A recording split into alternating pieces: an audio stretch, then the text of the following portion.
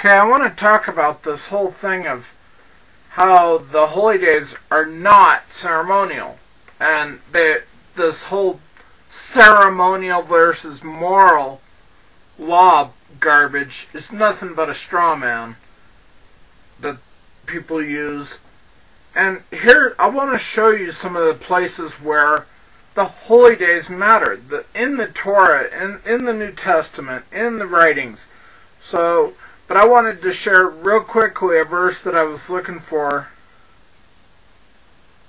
And that I wanted to share with people. It's in Revelation 7. Let's start in verse 2 and we'll read verse 3.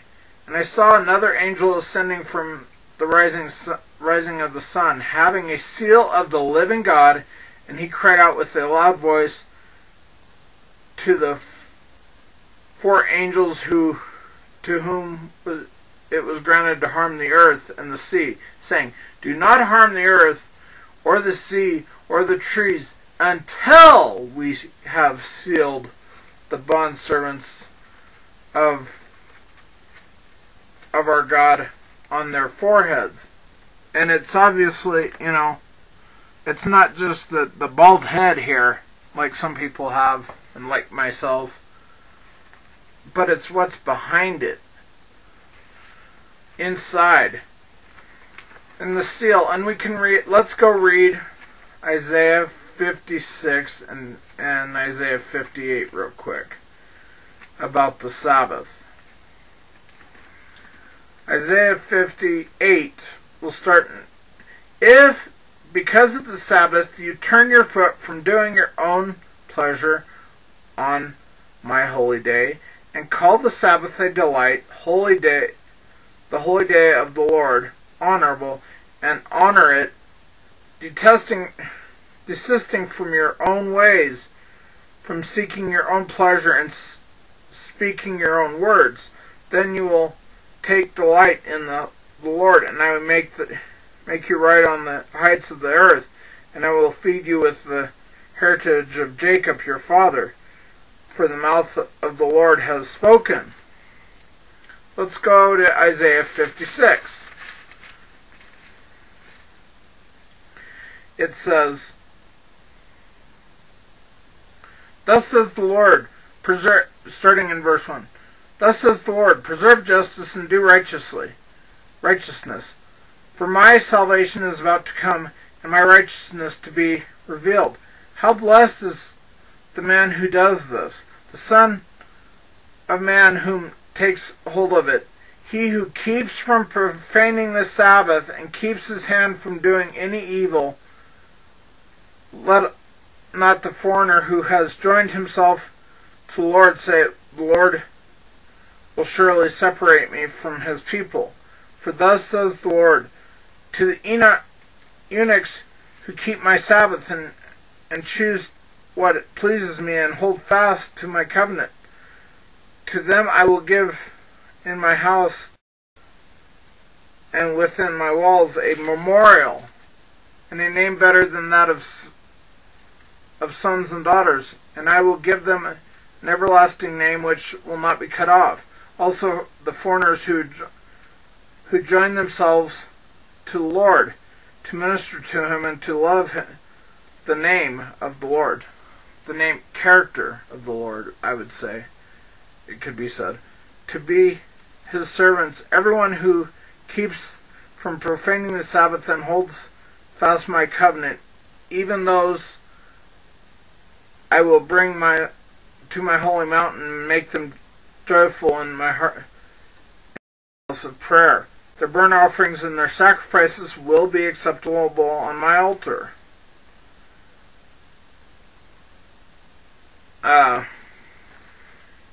But let's go to Exodus.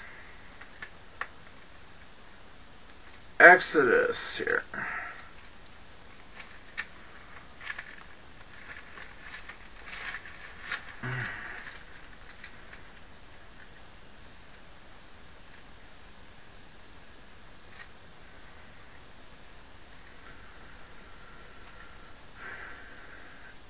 verse 21 of Exodus 34. You shall work 6 days, but on the seventh day you shall rest. Even during plowing time and harvest you shall rest. You shall celebrate the Feast of Weeks, that is the feast, the first fruits of the wheat harvest, and the feast of the ingathering at the turn of the year. 3 times a year all your males are to appear before the Lord God, which is Yahweh, the God of Israel. For I will drive out nations before you, and no man,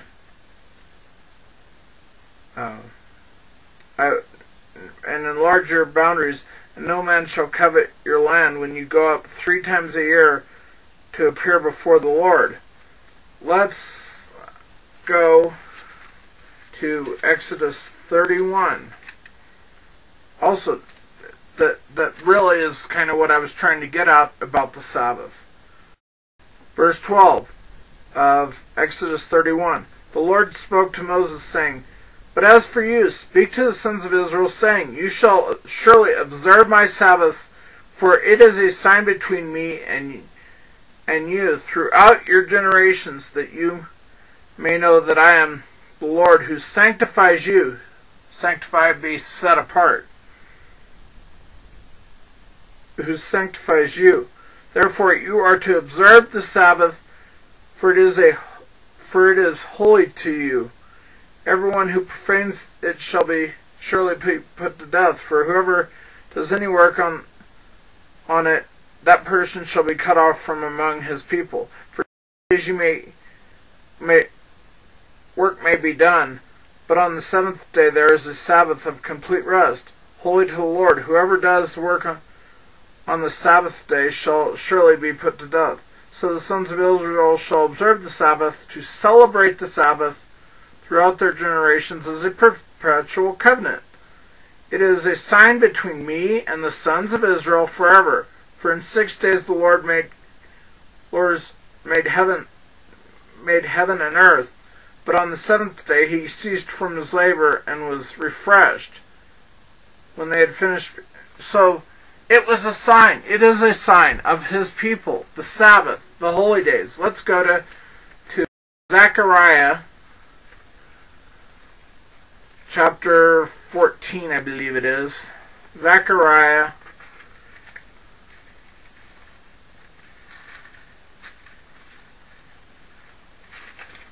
okay.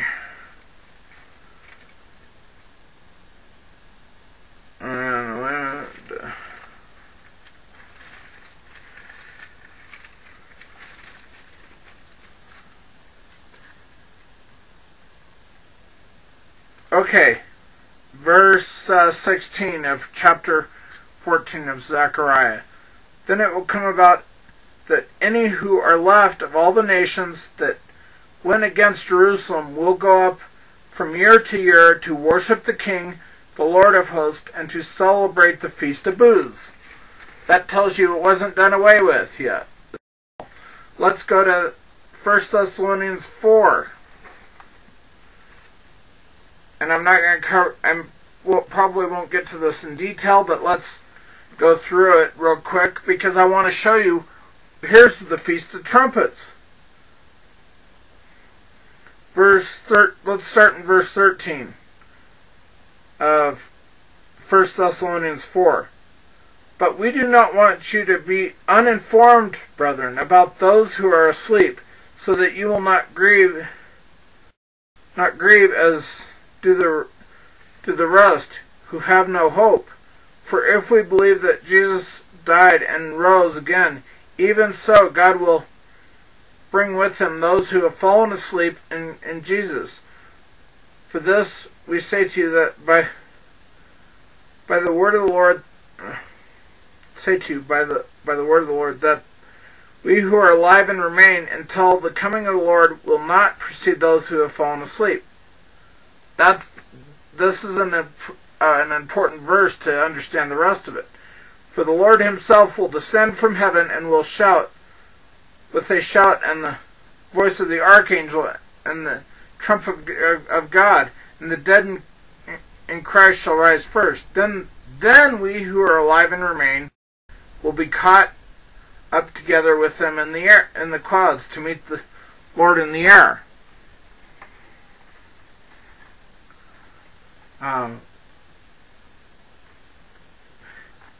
And so we shall always be with the Lord. Therefore, comfort one another with these words. That is what it was about. It wasn't about the rapture. This is the holy days. And where Yeshua was talking about the day or hour that no one knows, he was talking about the Feast of Trumpets, because no one knows when the moon is going to reappear.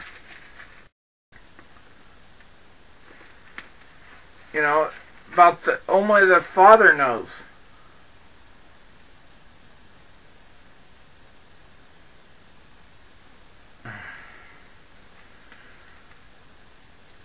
Let's read Matthew 24, verse 42. Therefore, be on alert, for you do not know which day your Lord is coming. But be sure of this, that if the head of the household had known at what time of night the thief was coming, he would have been on alert and would not have allowed his whole household to be broken into. And then, of course, you see this also with the virgins. The bride came while some of the virgins were going to get oil, which is the Holy Spirit. And it talks all about here's a verse 36. But of that hour and of that day and hour no one knows, not even the angels of heaven, nor the Son, but the Father alone. Yeah, because it won't be, it'll be on the Feast of Trumpets, which is, you have to wait for the first sliver of the moon. You can't calculate it, you have to wait for it. And it says that they will keep the feast. And you can read in Hebrews all about different things about the temple and tabernacle, explaining the sacrifices. The sacrifices were not just ceremonial law. There is something behind each and every one of them. Why do we partake of the Passover? Because we, as a nation of kings and priests, we are partaking of the sacrifice. These things matter. The holy days matter. The Sabbath matters. The clean and unclean meats matters. Korah matters. It's the wedding contract. It doesn't save us, but it's part of sanctification. Read, pray, obey. Let's get this, and let's get right with God, and let's be a light in this dark world. That's what we're here to do. We are to be a light in this world. And as you embrace, as Psalm talks about, those who embrace the law have shalom. Shalom in the time of testing and time of trials. That's what's going to set us apart. That's a big part of what's going to set us apart. But these things are a seal. They're not ceremonial. They have a purpose. Clean meats. If Yeshua thought pig were clean, why in the heck did he let 4,000 or 5,000 of them go into the sea? They could have fed thousands and thousands of people. If they were clean, why did he let the demons go into those things and run them into the sea? Come on. It's about keeping this temple clean. And it's about being ready for the wedding. The bride making herself ready. The holy days, the clean meats, those are all part of this stuff. Shalom, shalom.